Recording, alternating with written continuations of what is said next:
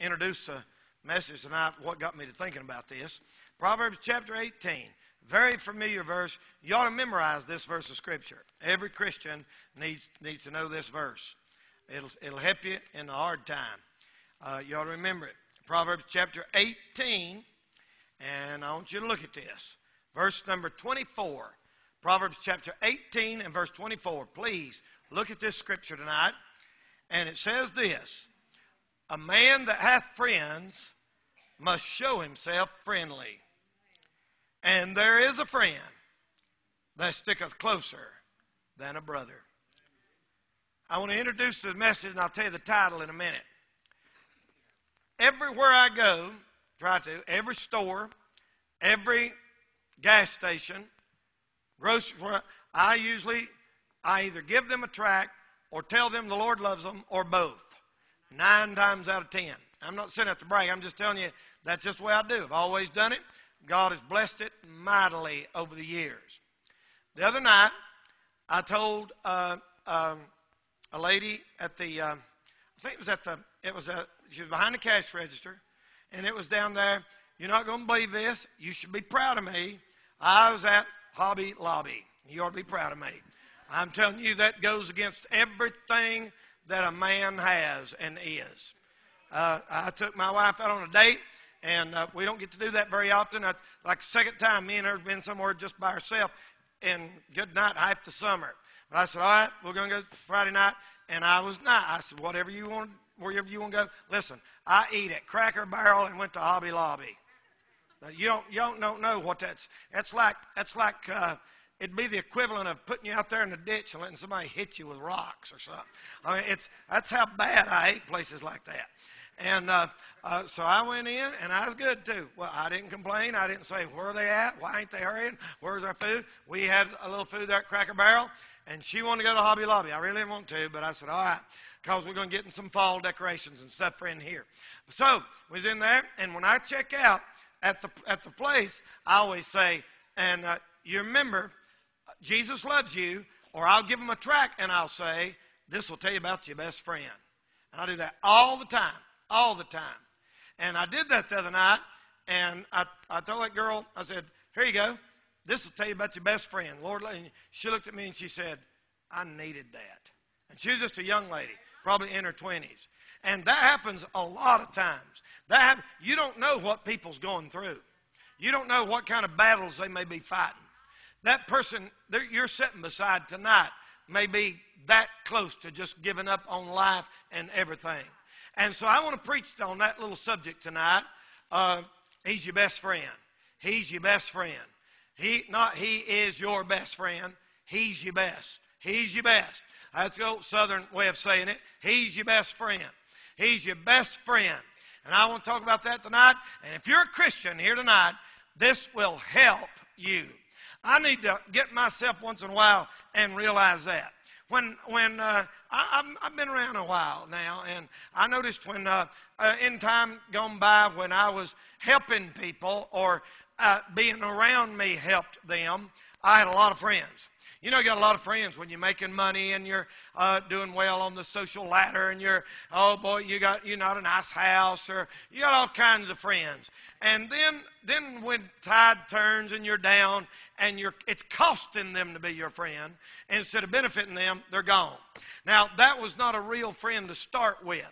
If somebody just hanging around you because of they can use you to climb up the ladder, that's why them poor, pitiful people in Hollywood. They don't know who their friend is, who they're not. Somebody's always after their money, trying to get them in here. You know, you see some of those movie stars, and she's 20 years old and marries Howard Hughes or somebody. Not Howard Hughes, but Hugh Hefner, one of them old perverts like that. And you think, you know, that's so sad that when you got all that money and fame, you don't even know who your friends are.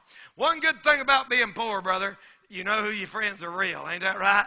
That's right. Amen. Thank God for that. If you're a poor old hick redneck like us, you got friends you know they're real. They're not there just to mooch off of you. And prosperity makes friends, they say. Adversity tries them.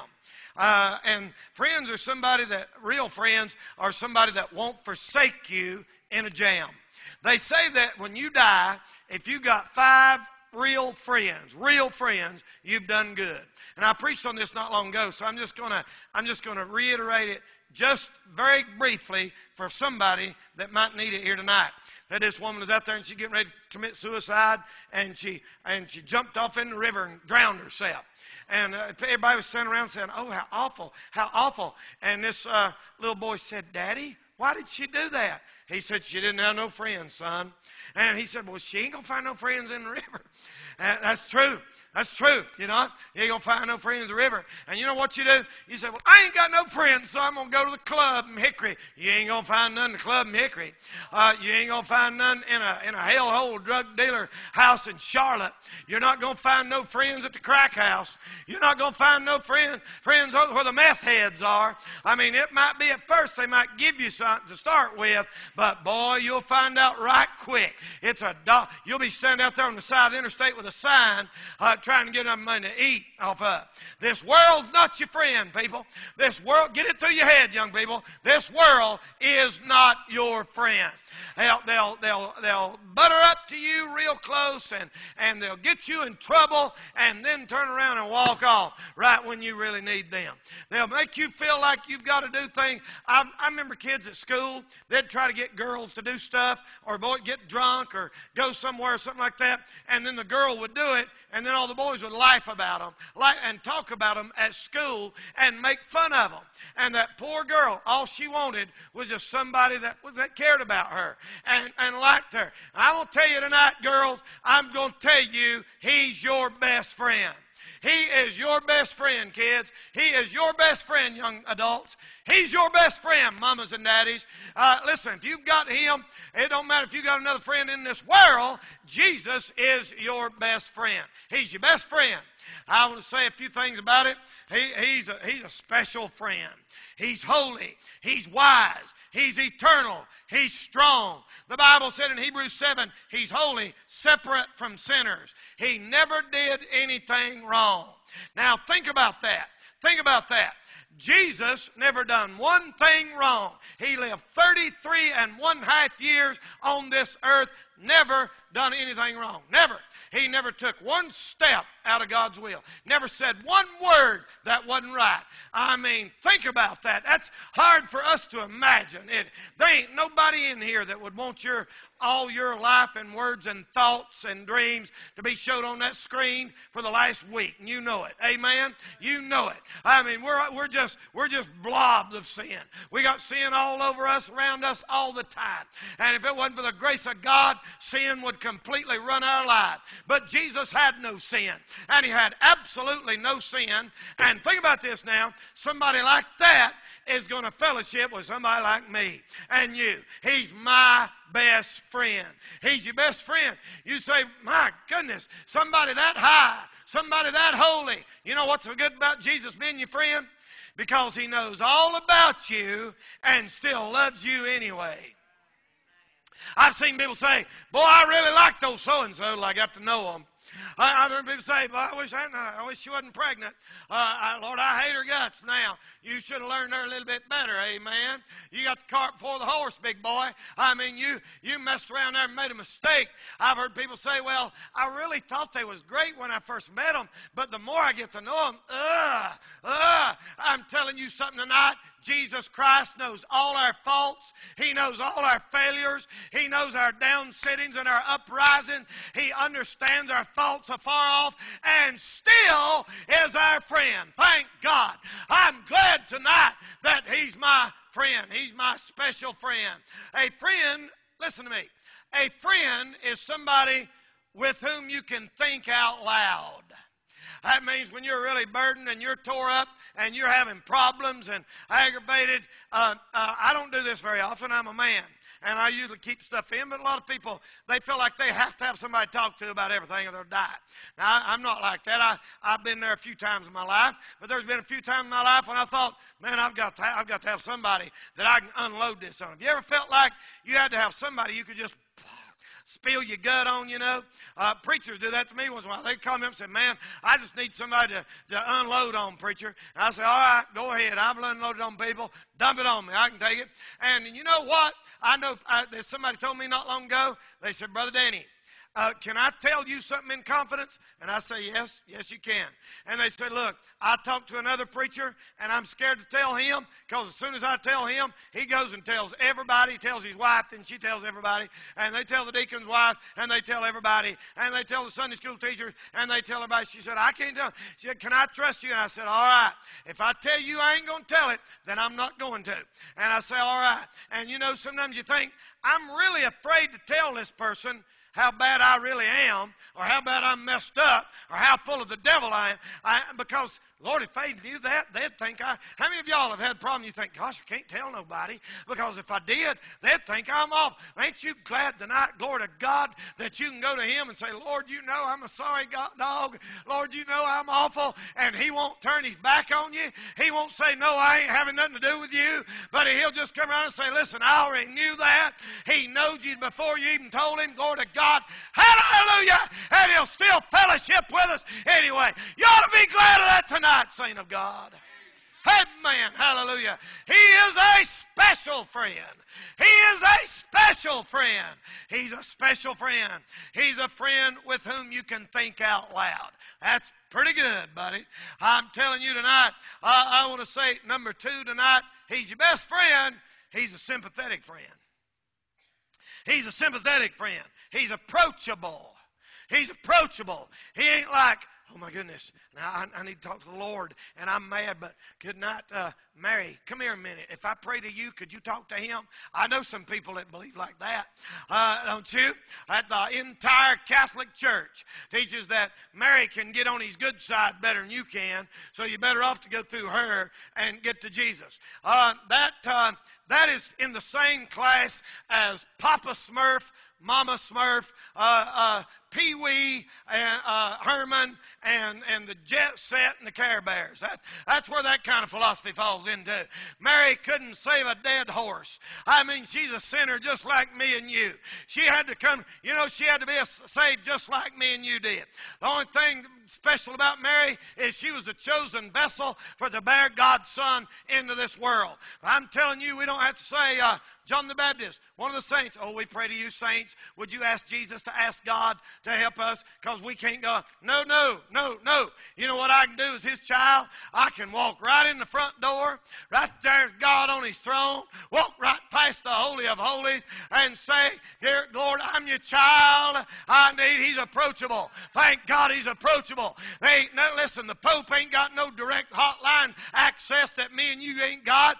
Maybe not as good a one. I'm telling you tonight, thank God, if you're a Christian, I don't care if it's Marty, I don't care if it's Miss Dot, I don't care if you're little, if you're big, if you're old, if you're young, you can walk boldly to the throne of grace and talk to him about whatever you need to talk about. That's a blessing, y'all. That's a blessing. You say, man, I wish I had somebody to talk to. He's your best friend. Talk to him. Tell it to Jesus. Tell it to Jesus. He's a friend that's well known. Somebody sent me a letter the other day, an email. I can't remember what them stupid things are. You don't write them no more. You just say them and send them on an electronic thing. And they paid me a compliment. I appreciate it. They said, I appreciate Brother Danny because he's approachable. That's what they said. They said he's approachable. Said you can talk to him. All of these other big shot preachers, you can't ever get to them. You always get their secretary. You always get somebody. No, he's too busy. He can't answer the phone. Go. I didn't tell them that I am not a big shot preacher, but they put me up there. They said there's one guy the other day come. You know what I'm talking about? Drove all the way to Texas to see Joel Osteen, and he wouldn't talk to him, and he come here and I talked to him. Ain't that a blessing? Amen. But I tell you what, a lot of people say, and that woman said, Brother Danny's approachable. He's approachable. And I want to be like that. I want to be like the Lord. I don't ever want to give people the impression that I'm up here and you're down there. That ain't the way it is. I'm telling you, brother, the biggest drunk in Burke County tonight could go right to the Lord and say, God be merciful to me, a sinner, and get washed in the blood and cleansed by the blood of the Lamb. I'm glad our friend is approachable. Don't ever get it in your head that he don't want you to come to him. I've heard people say, well, I just done so bad, Brother Danny, that he don't want, I'm scared. No, he's sitting there and waiting on you to come to him. He's waiting on you to come and get right. He's your sympathetic friend.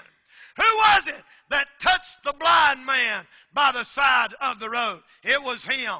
Who was it that met the woman at the well that had 5 husbands and was shacking up with a man?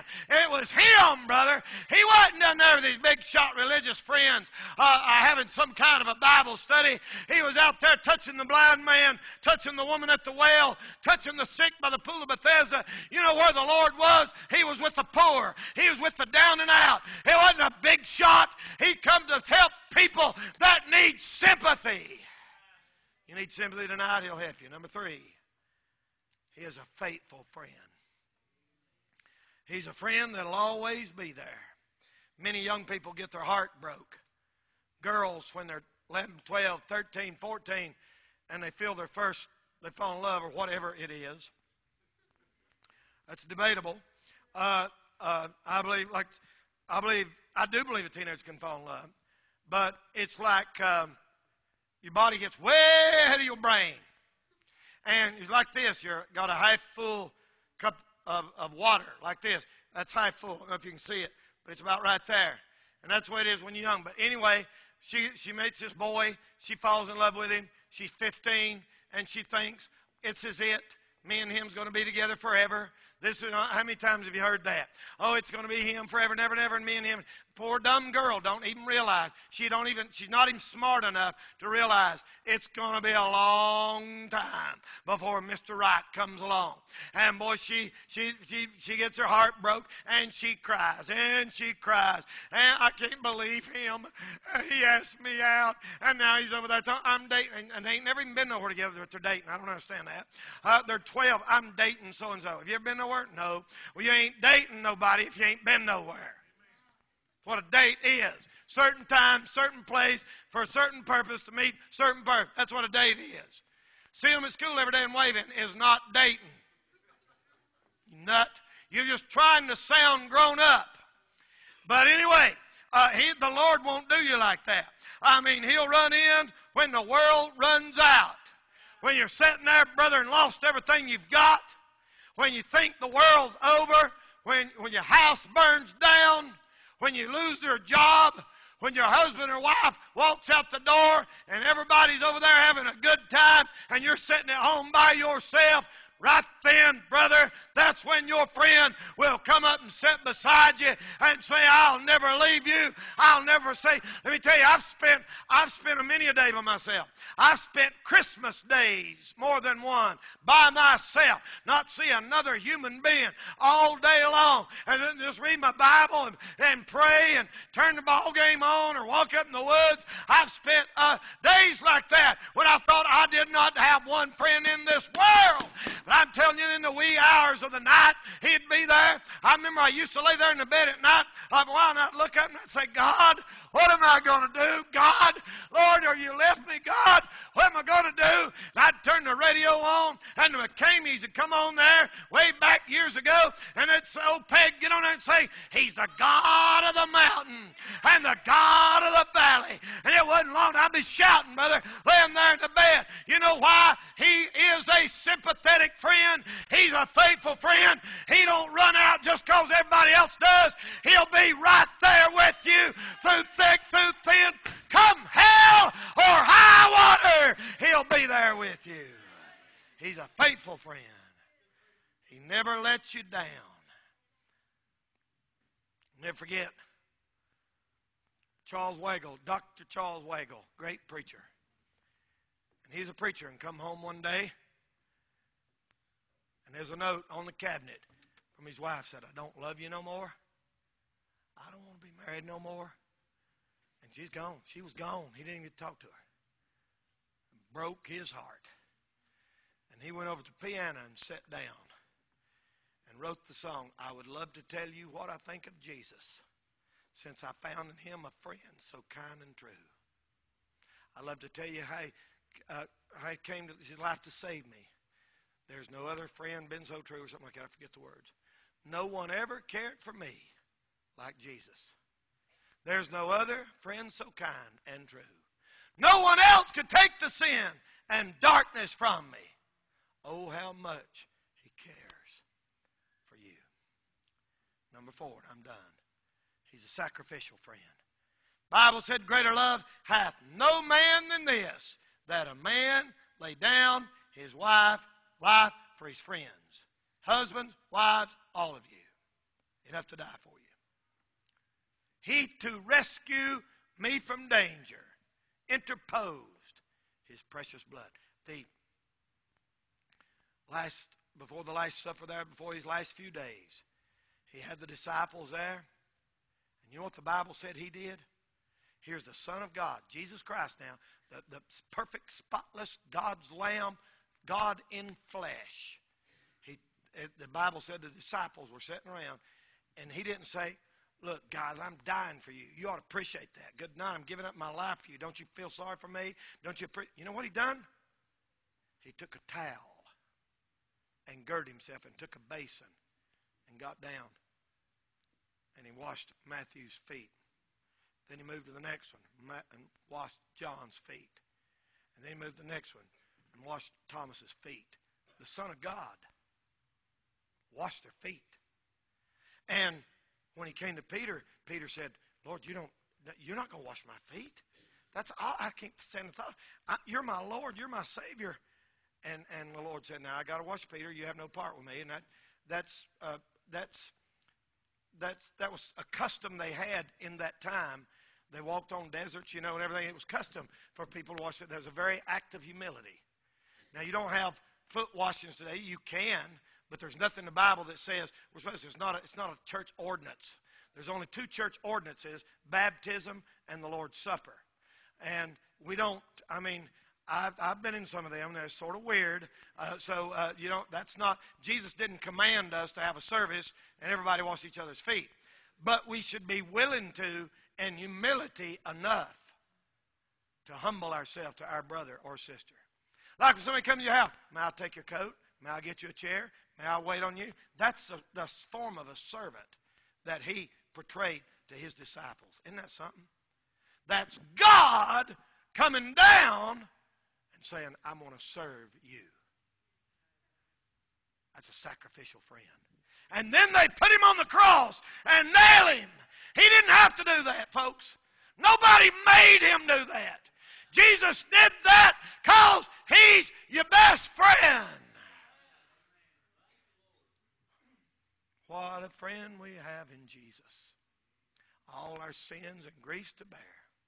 What a privilege to carry everything to God in prayer. A friend sticks up for you even when you're not there. You know that? You know somebody that's your real friend, they don't talk with you and then go over here and talk about you. Amen? Amen? Somebody told me the other day, they said, don't worry, Brother Danny. If they say anything about you, I got you back. There's a friend. There's a friend. You don't go over there and say, well, you're preaching. Yeah, I know. I feel the same way. That ain't a friend. You know what the Lord does? He'll stick up for you when you ain't there.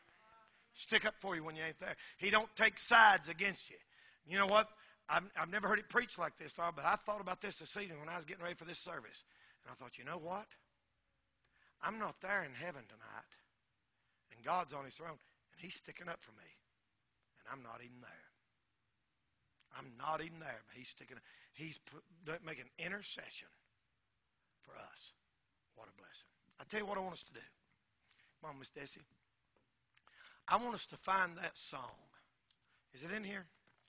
Somebody tell me what page on. What a friend we have in Jesus. 70? 341? 341. Let's all get a hymn book. Stand, turn to number 341. Tonight, let's sing this about our friend. You want to do that? Let's sing this about our friend. What a friend. I want you to sing this song, and I want you to let it mean more to you than you ever have before. And mean it from your heart. Ready? First verse. Ready? What a friend we have in Jesus.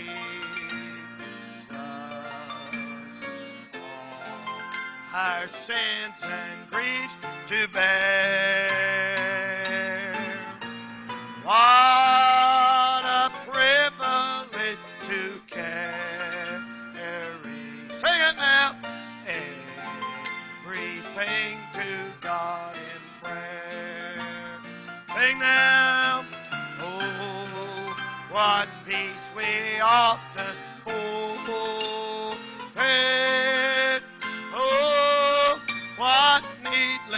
pain we bear.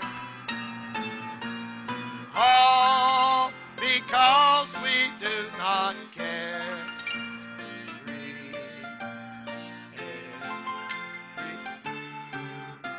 All right? Now this second verse said, have we trials and temptations? Is there trouble anywhere? If you're having trials or temptations tonight, on this second verse, I want you to just come down here and get down on your knees and get your heart where God can bless you and trust Him and say, Lord, you're my friend and you're my best friend. He's your best friend, members. He's your best friend. That girl said, I need to hear that. So I thought maybe y'all need to hear that tonight. He's your best friend. Just want to remind you. You already knew all this. I just want to remind you. You've got a friend. You've got a friend. Hallelujah. Now, if you need to come on this second verse, just put your book down, come down here, and let's pray. The rest of us will sing. Ready? Second verse. Have we trial and tempt? Come on. Just get down on your knees. Is there trouble anywhere? Sing now. We should never be discouraged. You need to come. Come on now. Take it to the Lord in prayer. Everybody, sing now. Friend, I'm sorry. Faithful, never. Who will all our sorrows share? Jesus knows our every weakness. Take it to the Lord in prayer. One more. All right, if you need to come now on this last one. Amen. On this last one. Come on. Sing it out with us tonight. Ready? Are we weak and heavy laden? Sing now. Covered with a load of care. Sing, precious Savior, still our refuge. Take it to the Lord in prayer. Come on now, everybody sing. Do thy friends despise, forsake? Take it to the Lord in prayer.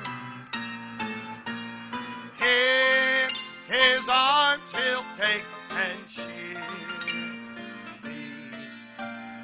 Thou wilt find a solace there. She's playing tonight. He's your best friend tonight. He's your best friend. Let that stick in your mind this week when it gets hard at work. He's your best friend. Let that stick in your mind at school this week when somebody sort of sneers at you because you know it's because you're a Christian. He's your best friend. You got a friend they'll never have. You got a friend they'll never know unless they get saved. Feel sorry for them. Don't envy the wicked. Feel sorry for them. Sin to envy wicked people. Feel sorry for them. Look at their end. Amen. Take it to the Lord in prayer. He's your best friend. Get that in your heart tonight. Amen. All right. You learned today at church that birds can talk. I left out that verse. I don't know why I left that out. You know, over in Ecclesiastes, it said you got to be careful what you say about somebody, for a bird of the air shall carry the voice. A demon. Have you ever heard Bibles? I said, how'd you know that? Oh, a little bird told me. Where'd that come from? Who thought that up, reckon? You see, so I'm telling you, all that old-timey stuff like that, there's a reason for it. Little bird, you sure did. A demon told you, and you gossiped it on to somebody else. Amen. All right, we're going to have just a little short meeting